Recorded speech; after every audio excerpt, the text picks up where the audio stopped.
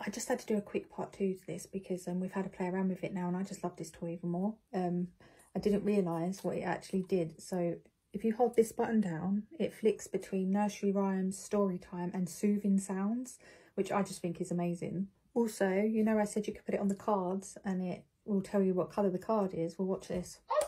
Black. Don't even have to put it on the cards. And it does just play loads of random sounds as the baby moves it. She was getting so excited over it. I've got some clips I'm going to show you.